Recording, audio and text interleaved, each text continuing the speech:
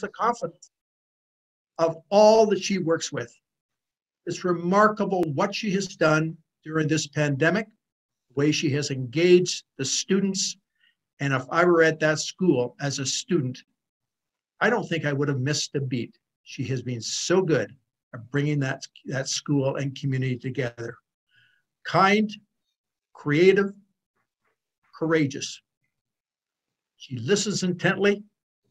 It's an absolute pleasure to have Janani present this afternoon about what she has done at Hogarth Secondary, but more particularly, what she has done to make a difference to the quality of education for all students. Janani. Good afternoon, everyone. And thank you, Bill, and thank you, Avis, for your kind introductions. And many thanks to the Rotary Club for this kind invitation to share our journey at Bill Hogarth Secondary School. I'm wondering if the organizer would allow me to share my screen.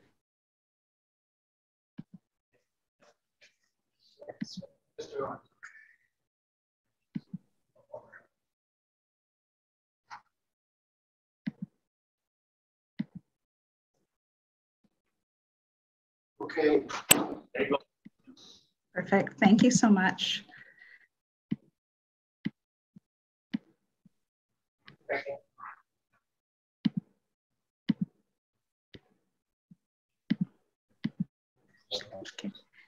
So Bill Hogarth Secondary School was opened in 2017, and it was named after the incredible Bill Hogarth. As Dr. Glaze shared, we're so happy to be named after such an esteemed school and system leader.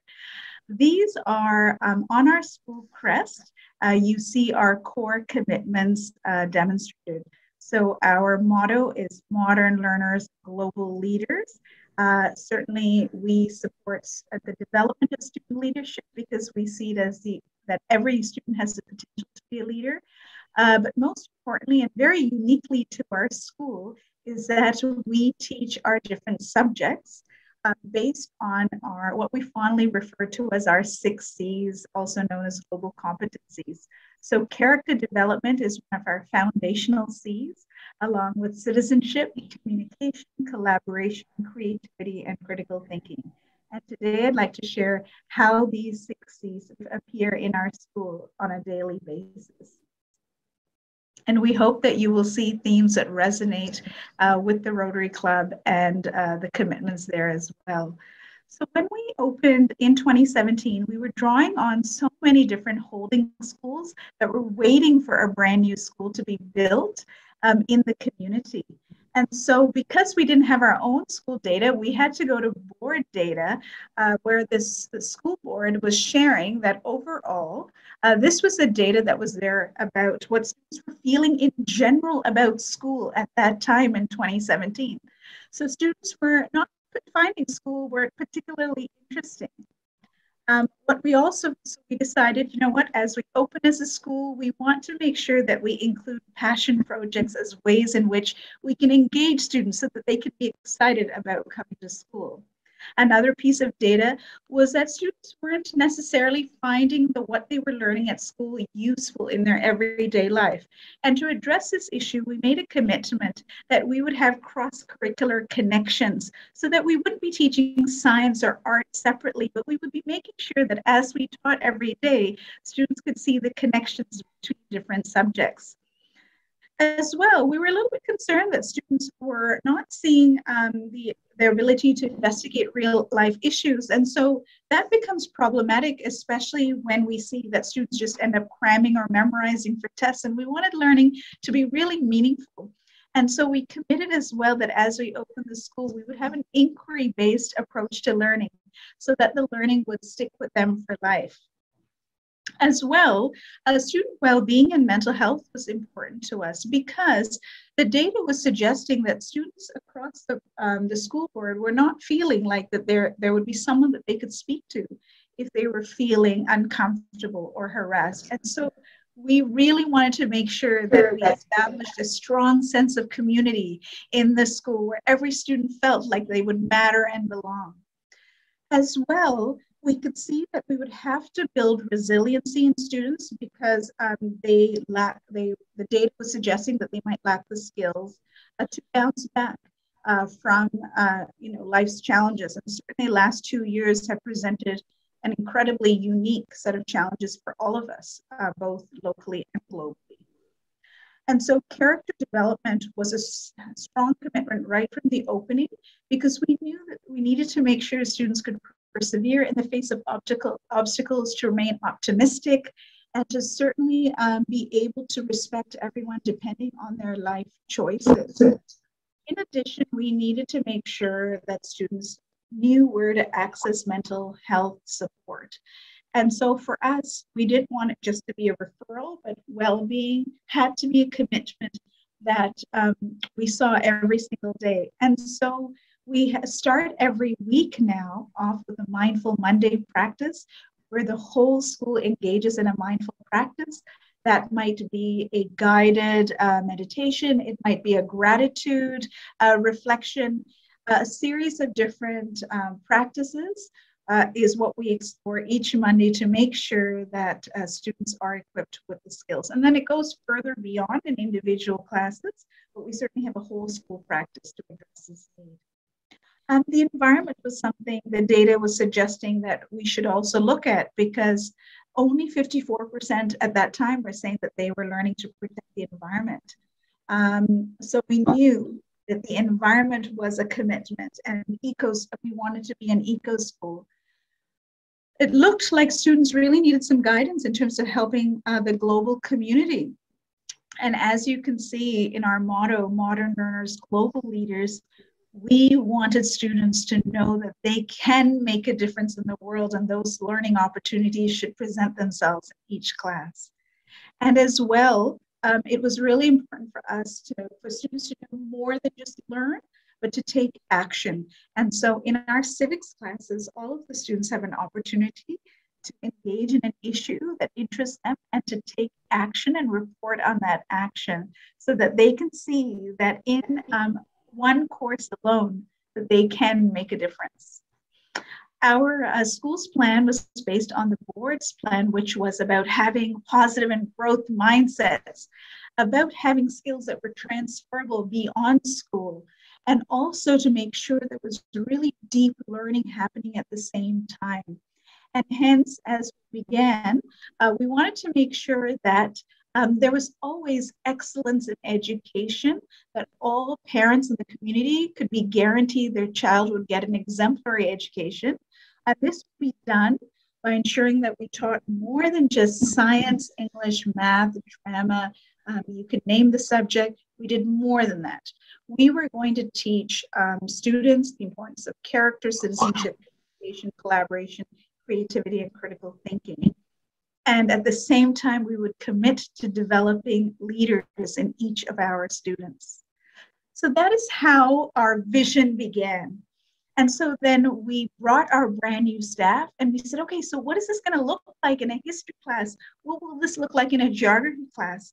And so all of the staff gave input in terms of how this could really be executed and how a school plan could be formed. We asked our parent community to give us some ideas. What would be our foundational values? You know, when the community was looking at the school, what would our walls represent? You know, what would the front door, what could we do to exude that feeling of warmth and community? The window represented some of the activities and events that could take place that would let the community know what the school would be about. And so we gathered voice from our staff, from our parents, as well as our students. At the same time, we were thinking about what would the classrooms look like. This is the way in which the school board funded classes, and they weren't traditional classes with 30 desks in rows. What we were looking for was something a little bit different. We wanted to open with a school that had flexible learning spaces. So high top tables, low tables, flexible seating, because we knew that would already in its establishment promote collaboration. And so you can see here we have guests from the school learning a little bit about how we collaborate. And so the intentional use and purchase of whiteboard tables really help to support the concept of making thinking visible. Teachers were also trained in many ways so that they would understand how we would build that sense of understanding and community by building thinking classrooms. So it was not necessarily a teacher always standing at the front of a classroom, but really moving around and encouraging students to stand up, to solve problems on the whiteboard. And so for a different way of, for example, learning math, teachers had to be trained, which you can see on the left.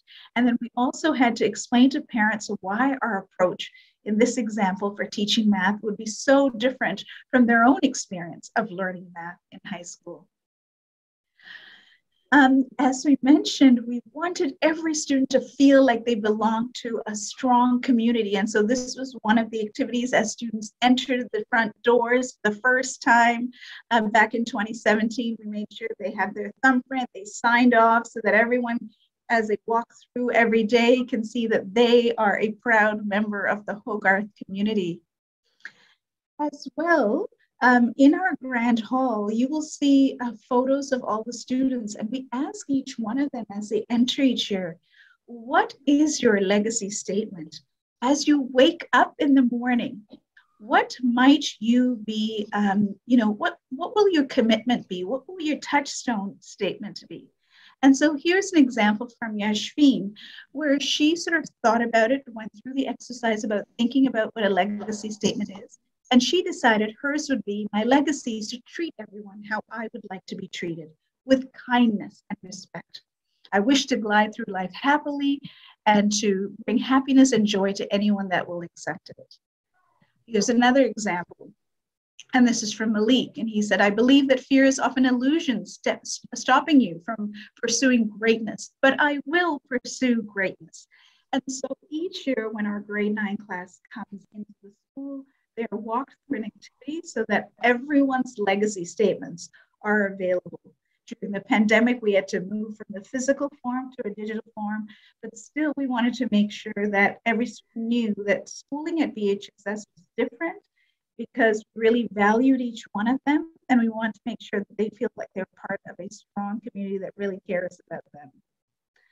So we can have a vision and we can ask people for their opinions, but then how do we make sure we can sustain and execute it over the past 5 years? And that has happened because of many, many different approaches that have been extremely intentional. So when we opened the school, we made sure we had a plan. We had every classroom has posters or anchor charts that describe our 6 C's. Parents were brought in for information sessions, and each year when we welcome our grade 9 students, we share with families our commitments on grade 8 open house. When parents are shopping around for different schools, we let them know how our commitments are slightly different, but we feel extremely meaningful. Then each department is asked to create their own plans. How might they support character development in their particular subject area? And they're asked to share that across all grades. So what does it look like in grade 9 drama versus grade 12 drama? How might this look like in grade 9 D-Stream math versus grade 12 calculus? And so at the school, we have also developed a set of a continuum of global competencies so that we know what character development and our strategies might be like in grade 9 versus how we might be approaching that in grade 12 as we head towards congratulating our graduates as they come to the end of their school. And whenever a club or a team is being proposed for our extracurricular activities, their club proposal they have to be able to explain how their club's activities are consistent with our 6 C's at BHSS. So at BHSS, we have a commitment to making sure that we have learning partnerships with our community. We make sure that we have learning environments that support student learning and work. We make sure that we have pedagogical practices that are really steeped in terms of our 6 C's. Certainly, we commit to teaching the Ontario curriculum, but we also commit to teaching it in a way that is unique and different. And at BHSS, we have an approach to teaching and learning that leverages digital skills. So for example, we might not always, we don't have traditional computer labs.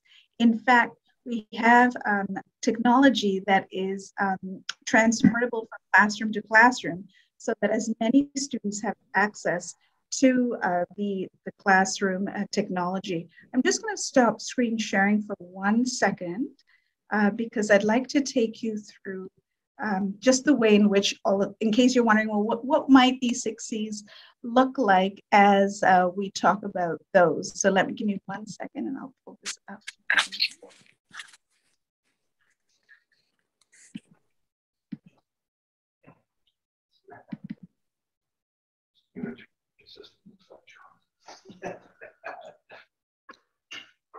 Mr. Child, he's supposed to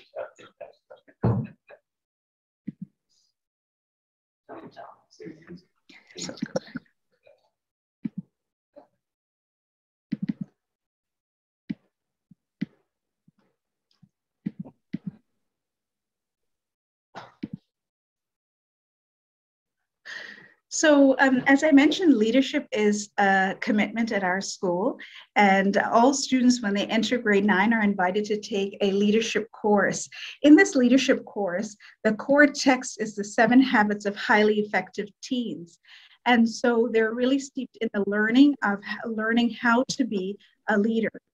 And you can see students organize many of the events at the school where we give back to the community. This is an example of the students organizing the annual Terry Fox Run.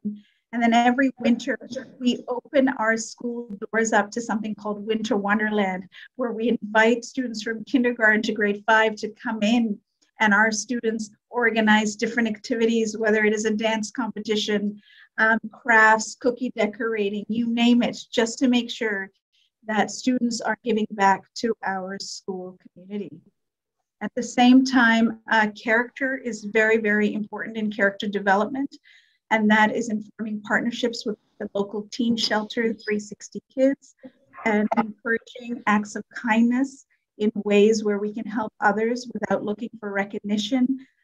These are examples of notes that are put on lockers just to sort of uplift and motivate students as they walk through the halls. Citizenship.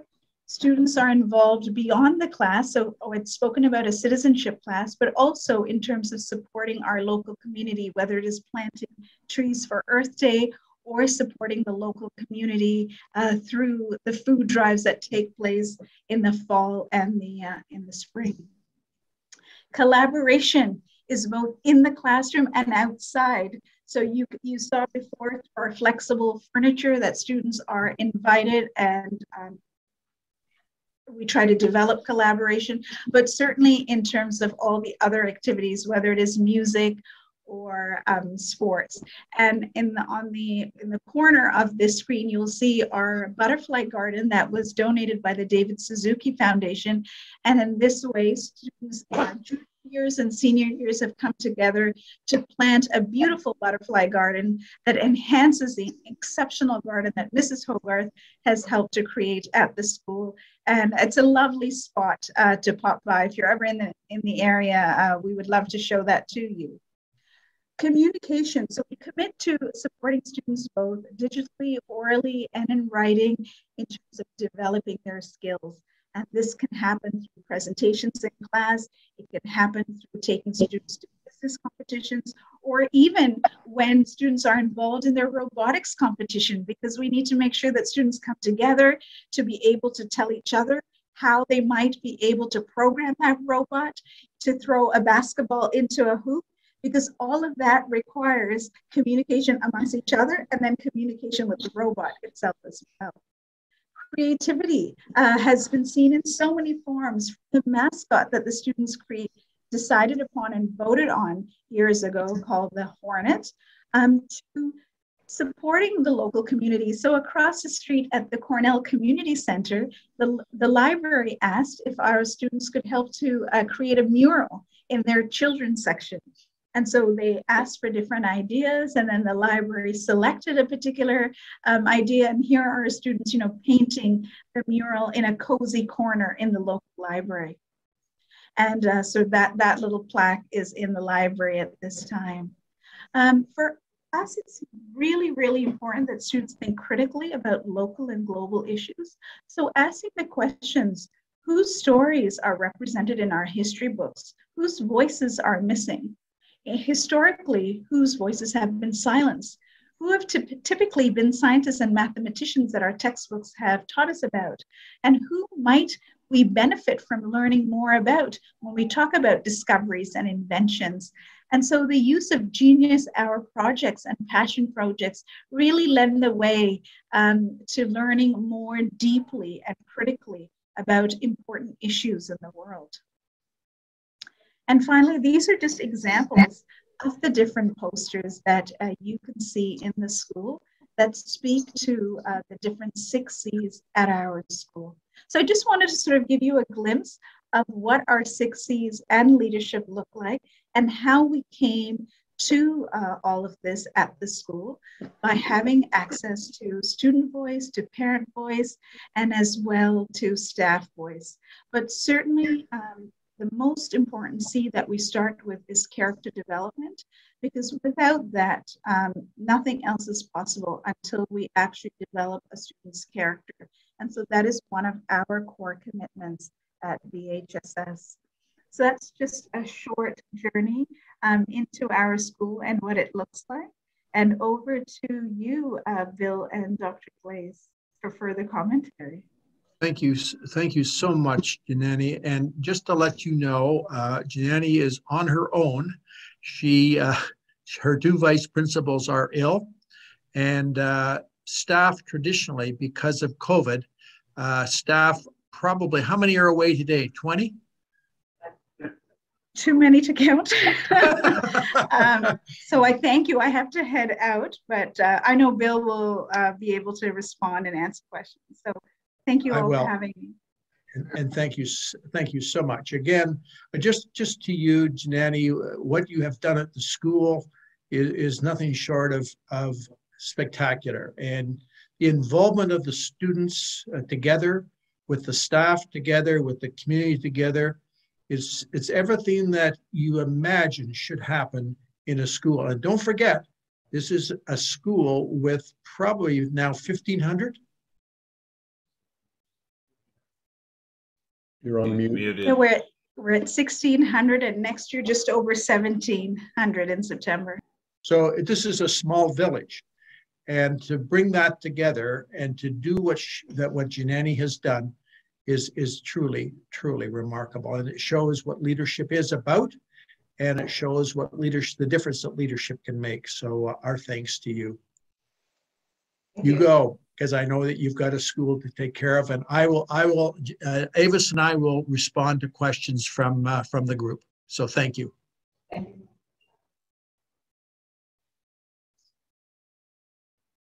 Thank you, Janani. I'm going to miss you. We're going to have you come back maybe and give us more enlightenment. It was a great presentation. And Bill, have you guys heard of Interact, Rotary Interact? Your program sounds very familiar to what Rotary is already doing to some extent in the high school age group. I know the involvement of Rotary International. I know what you do. I know how you give back, but also the type of involvement is, I think, not only congruent with what Janani has done at Hogarth Secondary, but I think, again, it's what Rotary really stands for and what you strive to do. So again, I hope you got a sense of what does happen, what can happen when you have clarity and focus.